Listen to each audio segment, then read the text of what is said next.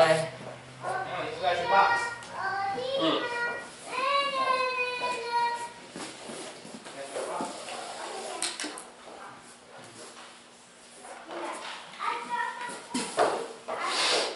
You gonna leave your door open or close it? Close it.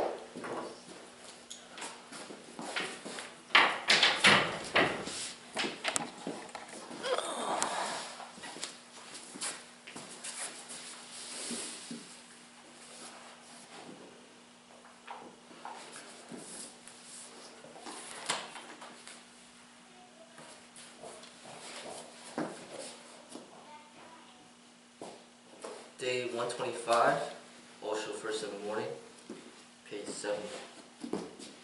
Those who are knowledgeable will have to put their knowledge aside if they really want to become wise. It is not ignorance that hinders wisdom, it is knowledge. Hence, knowledge is real ignorance. The first thing you have to learn as a sannyasin is that all you know is not real knowing. It is not your knowing, hence it is not real knowing. Put it aside, it is all garbage, so that you can know. You're looking through others' eyes. How can you see? You cannot see through my eyes. That is impossible. You have your own eyes to see. And it is true not only for the outer eyes, it is also true for the inner eyes. You cannot live in a borrowed way, and that's what people are doing. That's why the life is just an imitation, a carbon copy. It has no beauty, no joy.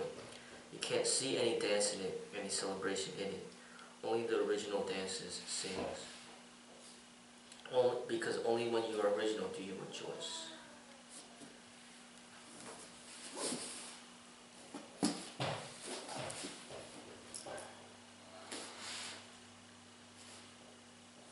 That gets me to think about, in relation to the martial arts, just this sparring, for example. It's like a lot of people, everybody watches fights and boxing, whatever, sport fighting, or they might see people on the streets fighting, or they watch videos of police chasing people down, or they see videos of street fights. But to actually be engaged in a combative situation yourself is an entirely different story. And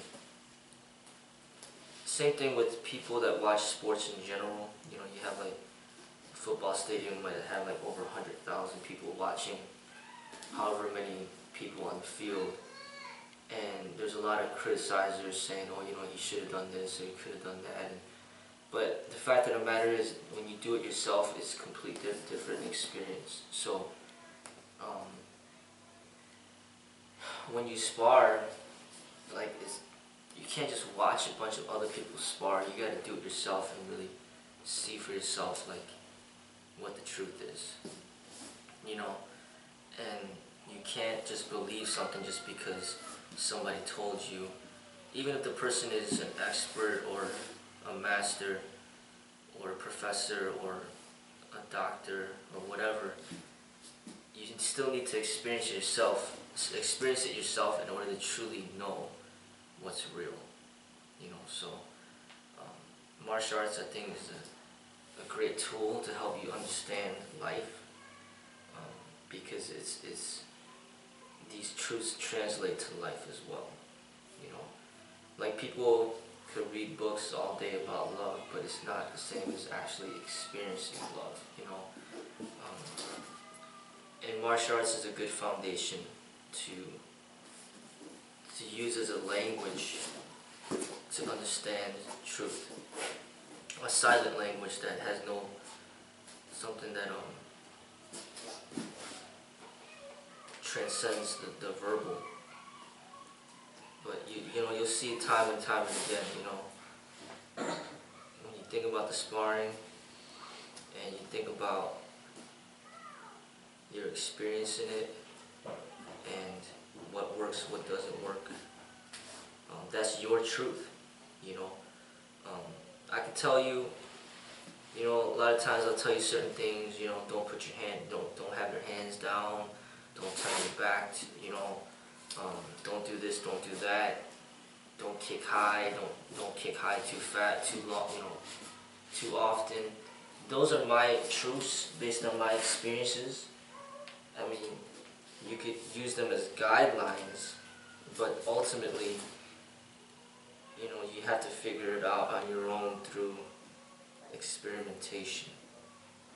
And then you'll see for yourself. You don't need me to tell you, you already know.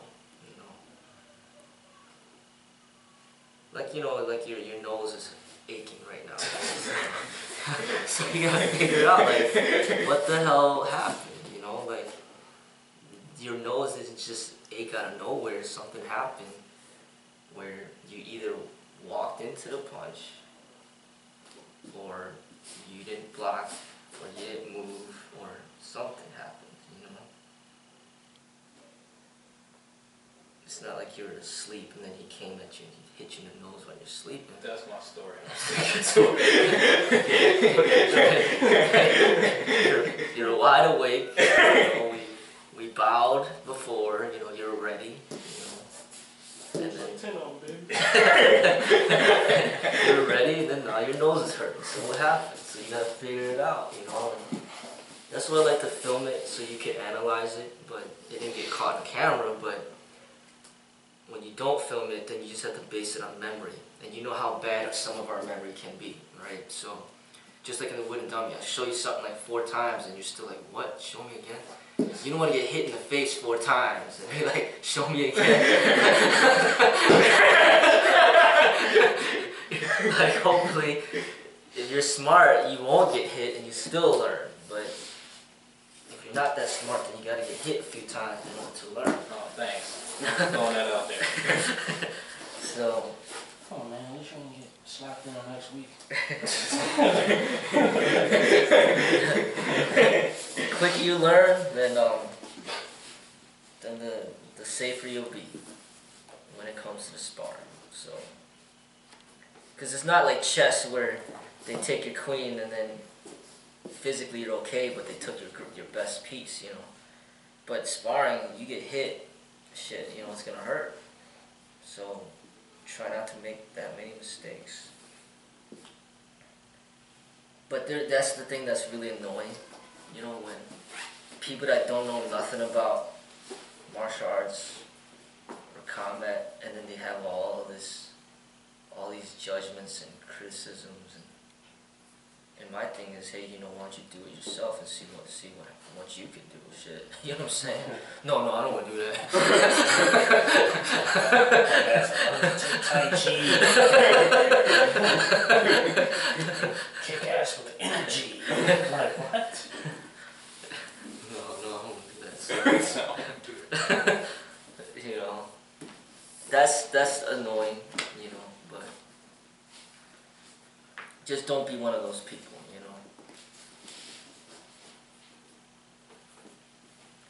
Basically criticize yourself before you criticize other people. Find out what you can improve upon and focus on your own development. Don't ask, don't criticize other people unless they ask you and be like, hey, what can I do to improve? And you can give your feedback, But essentially, I want you guys to kind of do your best to try to figure out the puzzle, on your own. I give you some of the pieces, but I'm not going to give you the whole thing. There's certain pieces that are missing, and I want you to figure it out. So the wooden dummy work a lot of different techniques. Those are techniques that we use in tiger form as well. We do a lot of drills to help you, have something to work with,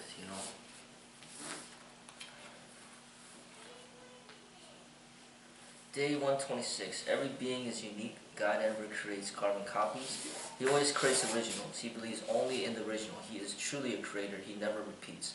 But man goes on living in imitation. We are trying to be somebody else, which is impossible. Whatsoever you do, you are going to fail. You can only be yourself. There is no other possibility.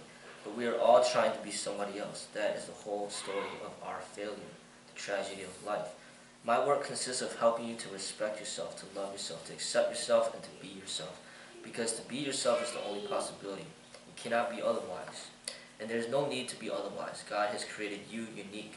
I'm not giving you a certain character or a certain style of living, but only an insight and awareness so that you can decide your lifestyle, so that you can live in your own light.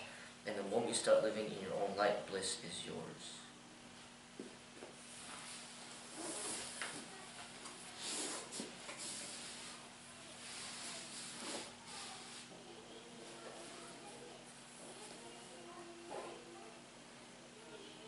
Day 127. Prepare for the day. The sunrise has knocked on the door. Come out of your sleep. Don't go on hiding yourself under a blanket anymore. Howsoever cozy it feels and howsoever much your mind says, just turn over again. Just a little more, a few minutes. Don't listen to the mind because those few minutes will never end. The mind always goes on postponing. It wants you to remain asleep because mind can exist only when you are asleep. When you're awake, mind disappears just as dreams disappear when you are awake. Mind is a dream phenomenon, made of the same stuff as dreams are made of. So no more postponement. Wake up. Damn.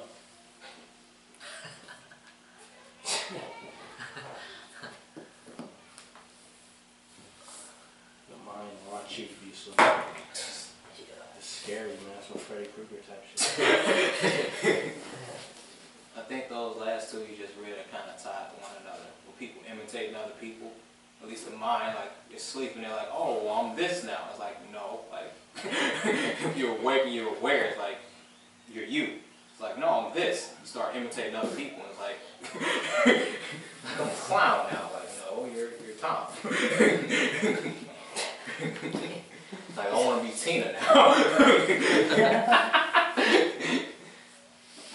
Said Freddy Krueger type shit. Freddy Lee type shit.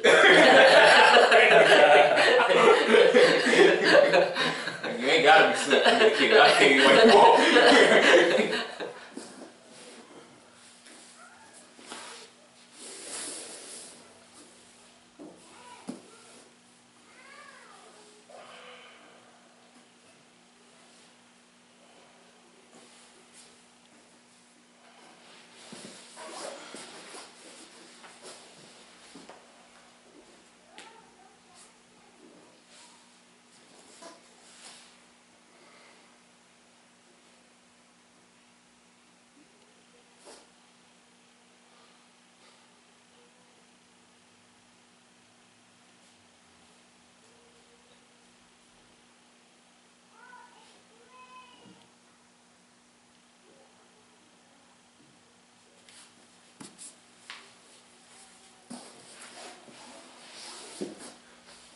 So Shen, how was sparring Tabo?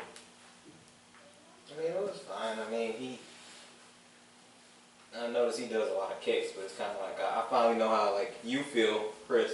It's like somebody who's, you know, a little bit smaller than you. It's like, all right, like, how do you go in without, you know, being too aggressive, but yet, like, but I was like, man, just... He kept getting me like, Did he hit you? almost in the couple crotch a few times. Well, yeah, that He too. kept getting me real low. It was, the last one I was like, okay, we can't let I'm any glad come any closer than that. It was about to really. I'm glad he's actually hitting you guys. When I sparred you, you didn't want to hit me. Like, no, I can't hit you, no. Okay. But that's what's up. I'm glad. What, Tabo was saying that to you? Well, me and Shifa were trying to, get him to know that it's okay. Right. He's getting more comfortable with it. Yeah. But then I think I scared him when I hit him in the stomach. That was his first day, first time ever sparring. It was me, and then it was you. I sparred my first day here and got the shit slapped out of me. It was like, Dude, okay. I can't imagine. I can't imagine having. I mean, the first time I sparred in here, it still felt soon. I was like, oh, I don't think I've been taught anything to do this. Yeah. That's what everybody say, but I the just, fact of the matter, I just went for what it. does it matter Shut up. how unprepared you feel? If somebody wants to attack you out there, they're gonna attack you, you know? It's best to get beat up in here than out there and shit. Yeah, but I'm not getting beat up out there. I'm kidding. No one's trying to beat me up out there, though. I'd like to take this moment to reiterate what I was saying the other day also. I get slapped plenty of times. I'm not saying no one gets me. I was just saying that sometimes you feel like you're backing them up into the wall all the time. That's all I was saying. And I still went home with a scratch on my nose. He's like, man, these motherfuckers are soft. Nah. Ain't nobody want to hit me. So you're making these jokes, and even though we're laughing, this is going to carry over in about the next hour. I'll be like, send me soft. Huh? didn't need to see it till I got home. Actually, the lady, she's like, what? You got a scratch on your nose? I'm like, no, I'm fine. I was like, that's a little fingernail. Try going home and the lady see the shit in her brace. What happened? I had some other mark Or better yet, on my forehead a couple weeks ago too. go home and all your friends come over and they already know what happened. Before you know what happened. I went home the other day, everybody was in my living room. Shit slapped me. I'm like, how do you know? It's better than coworkers telling some, man, what happened? What's the scoop? I'm getting people on Snapchat like, man, give us the behind the scenes truth behind the bandage. I just started making up stories like, oh wow. Making the bandage. Right. The behind the scenes truth of that adhesive bandage. I felt terrible coming back the next day seeing that thing. I was like, oh shit, that's like a real bandage. That's that real type of, that's not like a, you know what I'm saying? It's not, the Band-Aid. It's not a Band-Aid, that was a bandage. You know what I mean? I mean, it's all to the good. And the fact that we're laughing about it is the good thing.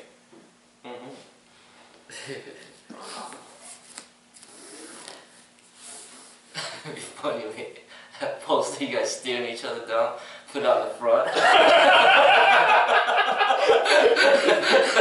Got people got a crowd outside, like, y'all came to join the school? Like, no, we came to see the fight. They selling tickets on the street.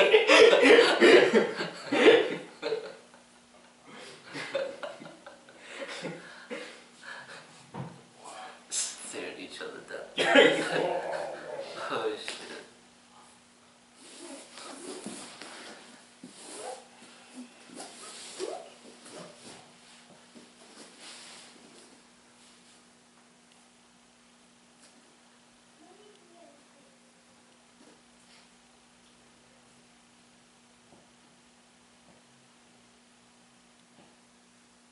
Do you guys hear that, or is that just in my ears? What, you That popping sound? Yeah, you hear it? Yeah. That's you?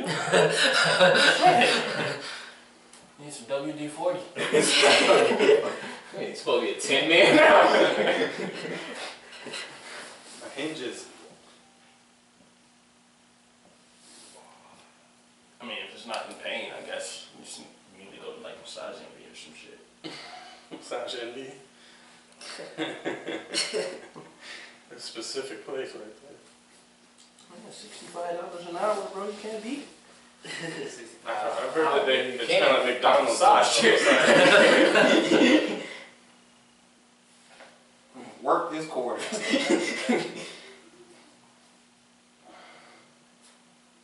No, think about it. I never had like a legit massage like from a professional. Really? Never. If you're gonna do it, man, spend the money. Hell yeah. Like go to a real good spot. Or go to get some interns who need the credit, who's doing that stuff like $25 an hour. They come to your house with all the equipment and stuff. I had this really good chick, but I had to cut her off after my girl and everything moved. Yeah, I was gonna say that. My wife, man, one of my coworkers, no joke. She made some soup. She's been telling me about it. She's like, oh, I'm gonna make some soup. I'm gonna bring it. So she brought it to work and gave me some soup. I'm like, all right, cool. I did the dummy. I told my wife. She like, did you eat it? I'm like, yeah. She gave it to me. Oh hell no. Was she dialing it out to the rest of the office? Nah, just for you. No, well, one of my coworkers, he's been asking, like, yeah, when you gonna bring me something to eat? I didn't even ask. She just brought it. I'm like, all right, cool. The thing that woman ain't no chef, man. That shit pissed her off to the oft. Damn. I got Can't eat another one with cooking. It Man. just goes south. Well, she told me some extra shit that really sick in my stomach because where she come from, women into that voodoo crap. Yeah. Yeah, women do anything to your food. Some of them stand over it and sweat in it. I'm like, what? Yeah. I was nervous, scared. I got legit warned before I went to Ghana. They were like, if you might be invited by a complete stranger to come eat, like they might be like, let me feed you and all that. We're like, don't. You said, don't. Just don't do it. I was like, really? And sure enough, it happened twice. 10 Just walking by, like, you know, someone would be like, come on, let me feed you. I Like, thought that was like hot. real nice about it. It was like, we have not talked yet. This is the first word you're saying to me. Come in and eat in your house. Well, yeah, that would be weird. Like, you're gonna invite a complete stranger to your crib. Candy.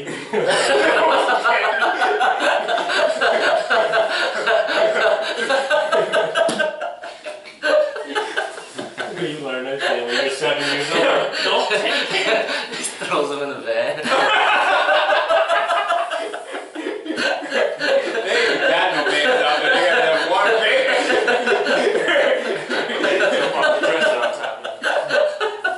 Oh shit. I wanted to just stand up comedy and dude was talking about that screeching sound and every kidnapping movie got that van. Want some candy? Right, want some candy, man. I got nervous when I was young on vacation. A coworker asked me if I would take some money from her and buy her some jewelry while I was there. I was like, I just didn't even know what to say. I was like, sure, I'm not trying to remember. So I took her 20 and just put it in the wallet. I was like, fuck no. Came back and she was like, I was like, you forgot, here's the 20. You should have went to Claire's and got her like some earrings. She would never knew that. No, I'm sorry. Oh, hang on, I gotta buy some jewelry for this girl back in the States. Hang on. I'm sure they'll go over there. Holy shit. Speaking on jewelry, I went to Tiffany's to get my wife something. And, huh? I said, oh. Yeah, some bracelet stuff. But the thing is, we went to that pawn shop. Dude was like, yeah, $600 something for a bracelet. I went and got 2 bracelets from Tiffany for $600. Wow. Damn, you came up. Well, they didn't have any diamonds in them, but still. You know, one of them, they was like, yeah, this is an unsettled piece. They had 1 diamond. It was on point, but it was super small. I'm like, hell no, $700 for that? Give me that one and that one. Put them together. As long as it comes in that Tiffany box, you're going to be all right. Tiffany's, Pandora, Swarovski, all that crap. Right. Today's my baby sister's birthday. I gotta get her something. Well, never mind. How old is she turning? 21. Oh, that's fun. I'm actually, the best part about it is my mom won't get mad at me this year. Why is I that? took her to Panama City Beach when she turned 19. And somehow I got back to my mom and she was pissed at me. My sister came home like this burn on her leg from a motorcycle and all that shit. She's still an adult now. Right. 18 is adult age. Like I was still big bro, but you know. Where you were in Panama City, like in Panama? No, south, like Florida, like right on the Gulf. Oh, okay. It was crazy down there, man. I will never go back. You never go You never went back. Why?